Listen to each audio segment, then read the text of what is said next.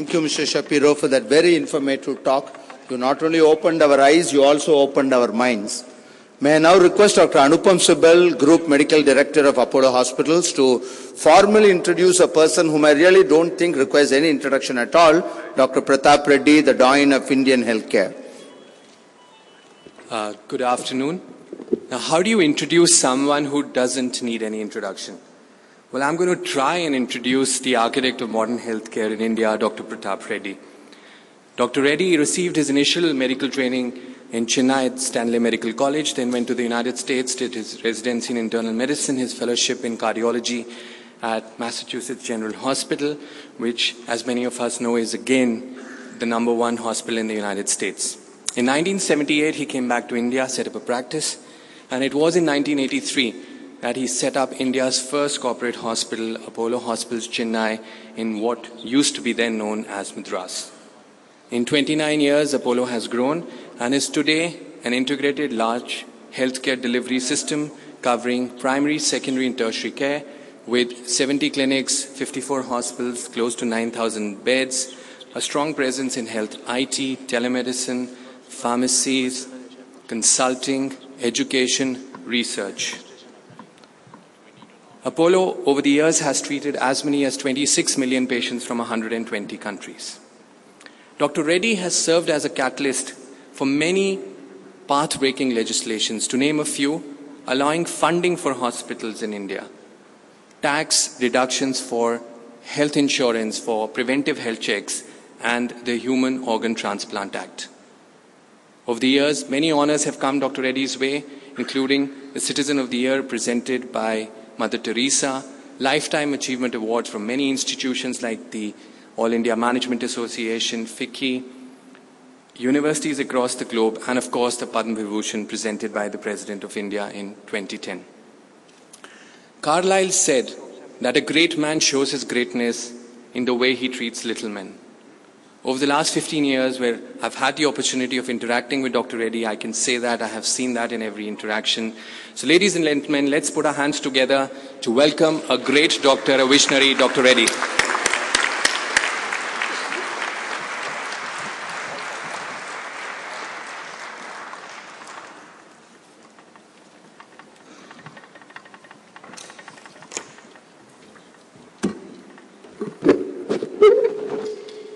Namaste.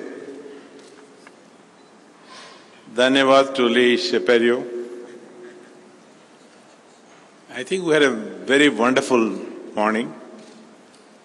I hope all of you would have felt what I felt in the early 80s when I lost a young man who couldn't afford to go to US because he couldn't raise $50,000, and he left behind a young 31-year-old lady and 2 children. I said, how many more are going to lose their loved ones because they can't raise that $50,000? Because you know what, at that time, India did not have the care that was available in the developed world. But today, we are very pleased that not just Apollo, the whole country, there are a number of hospitals which are able to deliver the same level of care that's available anywhere in the world. But you know, that is a 20th century story which has no relevance to today. Today, the health challenges are totally different. But they still belong to the same triangle. The triangle that was, if you see the vision of Apollo, or the mission of Apollo, it was clearly to show how do we bring healthcare of quality and greater access to a large cross-section of our people. And today is very nicely put it saying, the iron triangle in healthcare today is quality, access, and cost benefit. I think this is the true things, even if we are able to bring in greater and greater quality. Because yes, let's give the credit to the clinicians, the surgeons and so on and so forth, and the technology that's backing us up. You know, I remember when I first bought the first whole body CT in the country into Chennai Hospital, Apollo Hospital, everybody called me crazy. Dr. Reddy, you are spending nearly 30% of your whole hospital cost onto that one machine. But today, whatever technology that's available anywhere to manage people, we brought it. You know why? Because we felt the patient everywhere is the same. We must be able to do continuously address his concerns. This is where we always believe, and we should never forget, in healthcare we need technology, we need all the researchers and the scientists, but we must not forget that it's the patient who is in front of us, and all our solutions should go around him. And this is where I think there is a great opening that this morning we had when Mr. Ramaswamy spoke. He spoke at length about the ISRO. I remember when it's the first telemedicine, I think it's in this city, this is then called, it was named on the same day at Cyberabad. When the President Bill Clinton, his last visit to India as the President of the United States, when he came here, he connected my village to all our Apollo hospitals using the ISRO connectivity through telemedicine.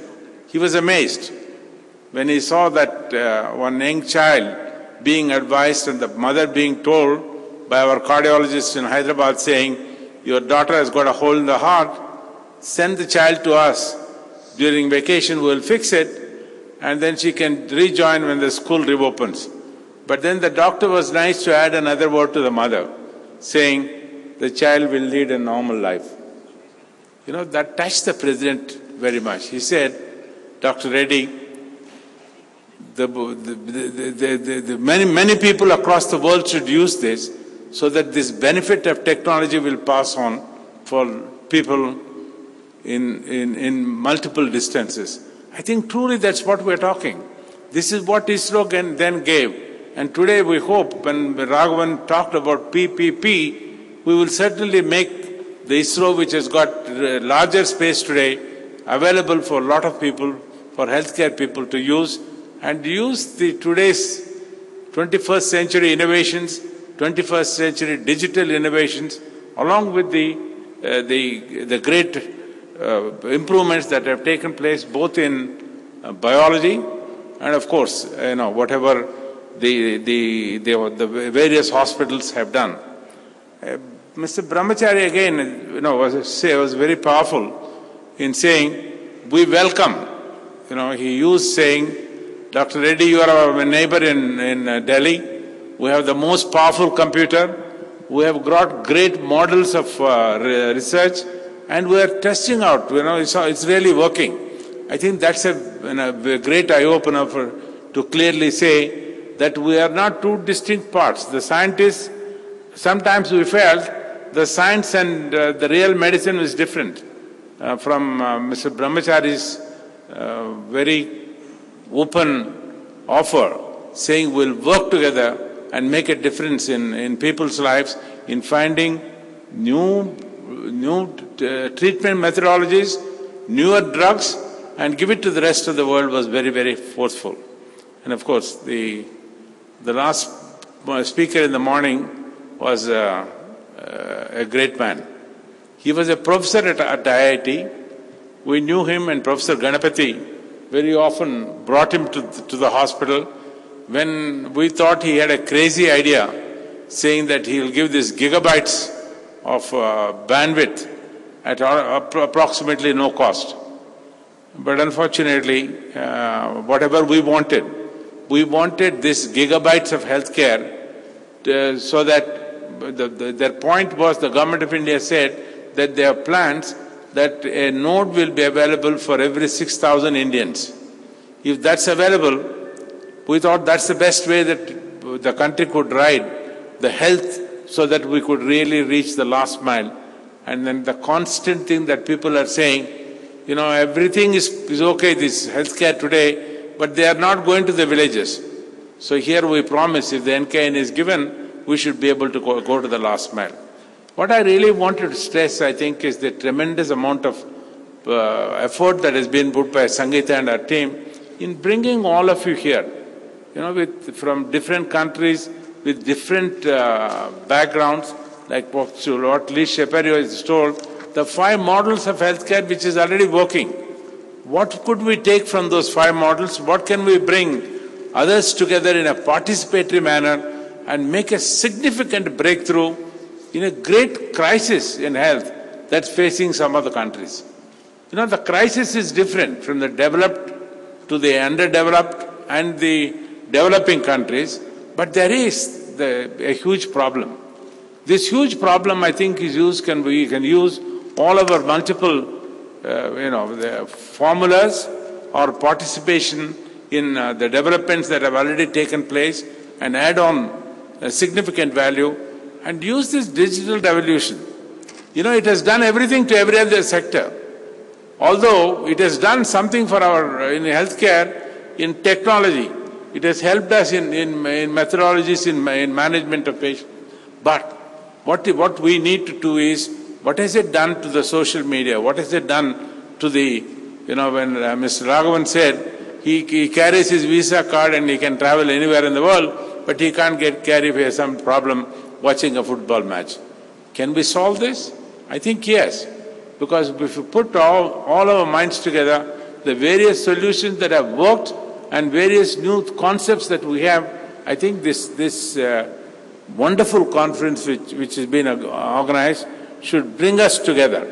So I think what we need is just not listen to a few more lectures, but at the end of the day, if you can roll out saying these are the 10 models which we will implement. The models should be very clear. Number one is what